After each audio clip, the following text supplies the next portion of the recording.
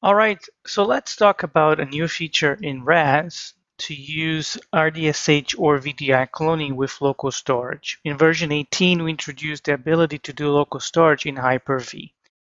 To showcase that, here in my Hyper-V, outside the cluster, I have this particular template.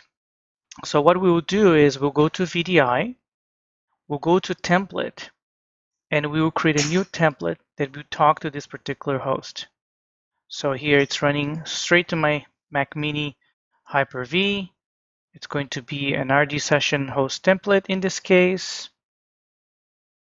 We'll power up the virtual machine, and what we will do is deploy the RAS agents.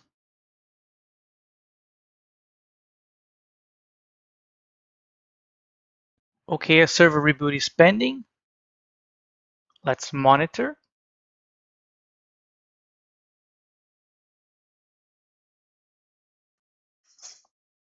Let's use the default options.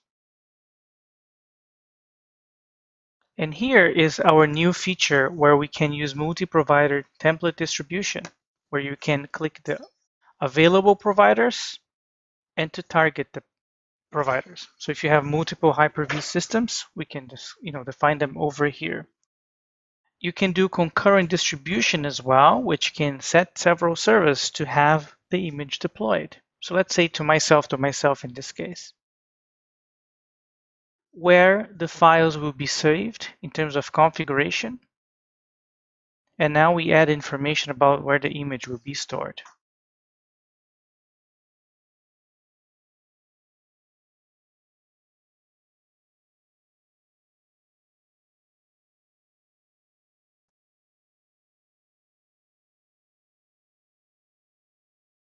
We can also define if we're going to do any optimizations. We have a specific video for that. License like we did previously in other versions of RAS, and finish. And we'll click on apply for the process to begin deployment, which will take a few minutes to be done. And like we have in other ways to provision, now we're cloning. And if we go back to Hyper-V, we see that we have the snapshot created, and now the cloning process called local 001 is now being cloned and getting ready for us to use. That allows us to go to publishing, and we can publish another VDI, if you will, add desktop, or it could be applications too. Virtual desktop or RD session host. We take RD session host in this case.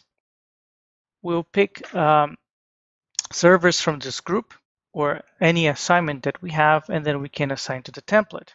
Or, like we have done before, we can go to our list of servers and we can look auto provisioning for that particular template. So RD session hosts, we can go to groups. We have a default group, but we can enable to this particular group to use a template like we have done before, instead of using send, and now we're using local storage. So I'll call local storage, adding the template, and in a few minutes when the template is ready, we'll have a server assigned to this member. So that will take a few moments to be ready. So we'll wait and then see the host added to the pool, and as well will be added to the group.